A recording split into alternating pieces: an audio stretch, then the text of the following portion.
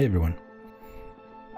So today we're going to look at how I created the scene you just saw using this starfighter design that I built recently. I built this design using the Model Shop Greebles kit that I made in collaboration with Big Medium Small. And let me just say what a pleasure it was to cooperate on this pack. And I think it turned out to be a really good product with characters, posable characters and kit bits and ship bits and all kinds of things. You should check it out in the link in the description. So here we are in Blender. So the first thing I'm doing is setting up a camera, of course.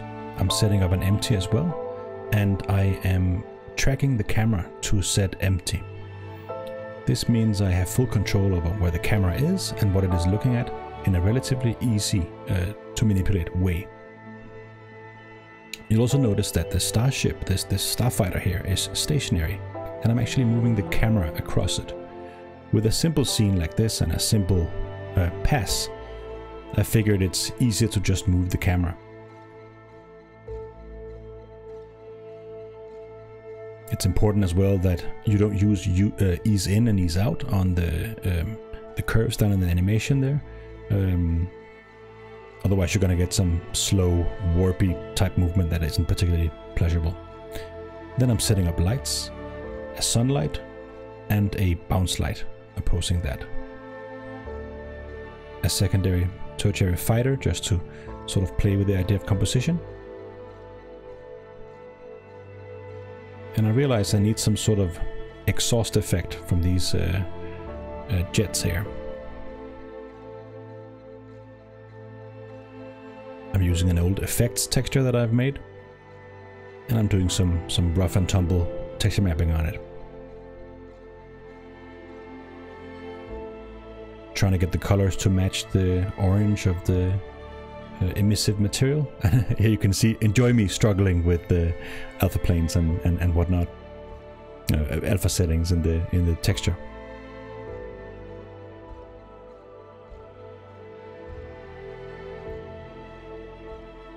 Here I'm just experimenting with a few different looks and see if I can get a relatively interesting appearance.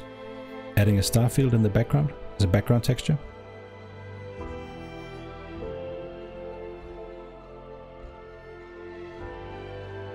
Need some more contrast for that.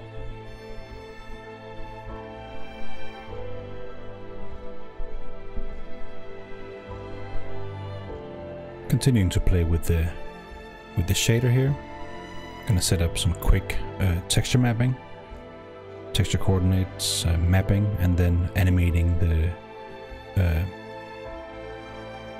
X location there to make the mapping flicker, and therefore make the fiery exit plume feel like it's jittering, like it would be.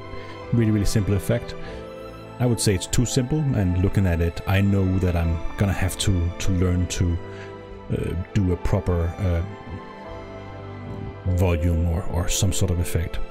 But I figured it works for now, and I'd rather stay the course on doing this little sequence here without diving in too much into that effect that can come later. Here I'm adding motion to the ships, and you can see that I'm evaluating the movement of the ship based on the camera. So I'm looking over on the top left hand side of the screen and evaluating the motion of the ships there. That means that in the analytical view, in the 3D viewport there, it can sometimes look a little funky, but I'm not really worried about it. I want it to look good in the viewport or through the camera.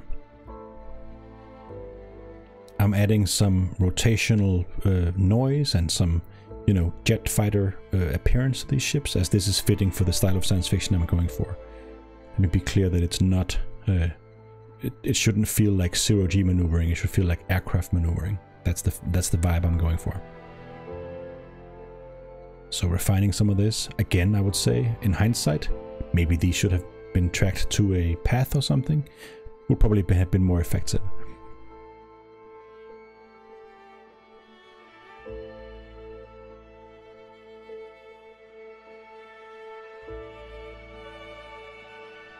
So here I am adding bigger capital ships, also from the big, medium, small pack, the People's Pack, and placing them in the scene.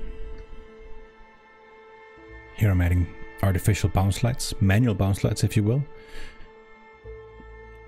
and I'm attaching the two ships to an empty to be able to animate them as one.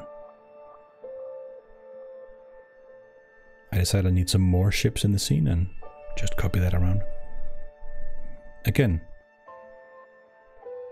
judging their appearance and their position and their speed according to the camera on the left.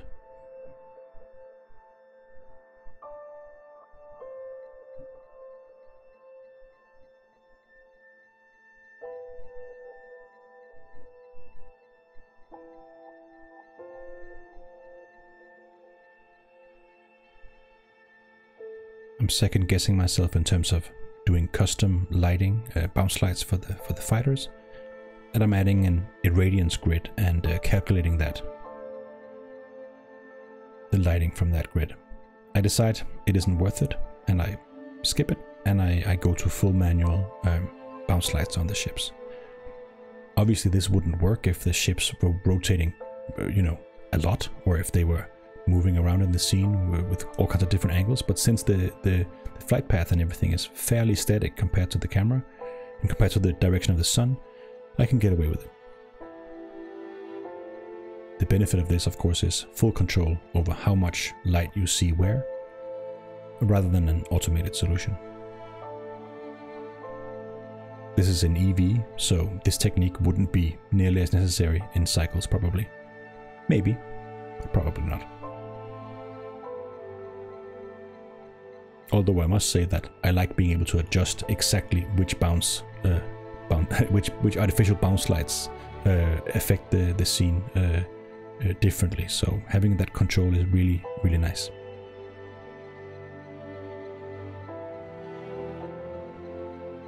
Same for the bigger ships. Just putting in some planes, some plane lights.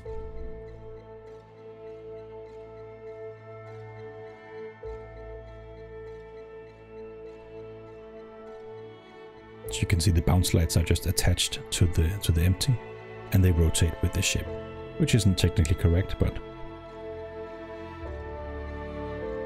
you know, it works.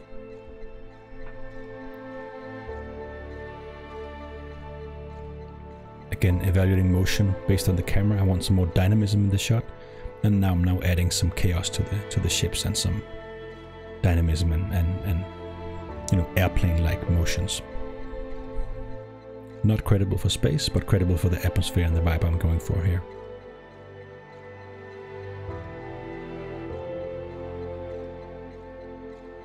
Also adding some rotation to the camera to ensure that it feels dynamic enough.